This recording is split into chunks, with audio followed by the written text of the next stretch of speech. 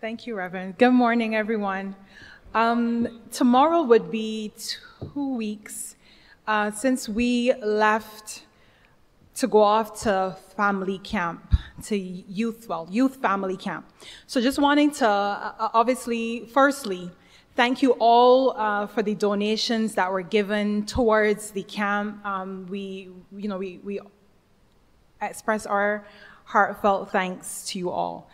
And just to share some highlights, obviously as the co-chair of Sharing and Experiencing Committee who plans the camp, that is for me, something that we look forward to. There's obviously excitement and camaraderie in that planning, the preparation for the camp, the logistics that has to happen, preparations of meals and itineraries. So even from before going off to camp, there's that excitement.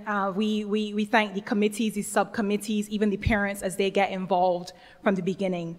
Then there's that drive up to camp. I feel like it's so enjoyable. You have your, whatever music is your preference, and you're driving up. It's an hour and a half to Tower Hill. So I feel like that has been something that has been a highlight as well. Some of the parents going up with their kids, deciding what music they're listening to. So something as we get ready for the actual camp activities.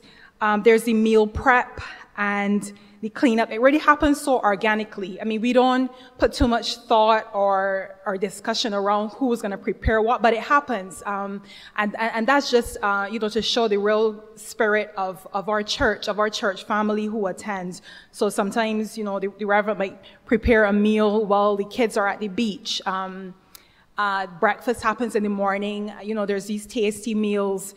So just to share a bit around the whole meals and clean up, the kids, help out as well. So the beach is obviously, one of those big highlights, going up the dunes, for persons who might remember being there at Tower Hill.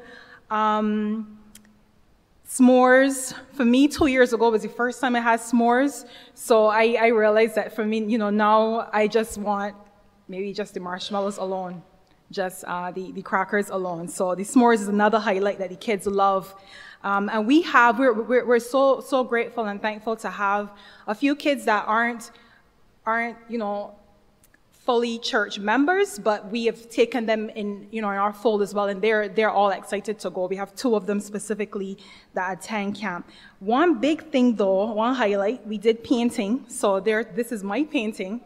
And we, so the kids obviously painted. Some look similar and some, variations. So we followed a YouTube video and did painting as well on the last night. There was, quiet moments of reflection where the kids, really shared after being probed on some questions from the pastor. So we did have those moments of discussion and interaction, just pauses before meals usually. So.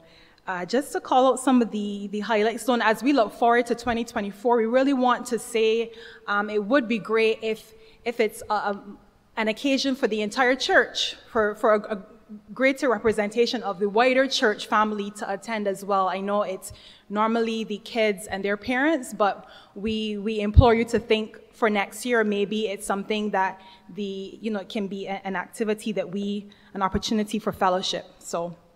Thank you all again, and we look forward to your continued support.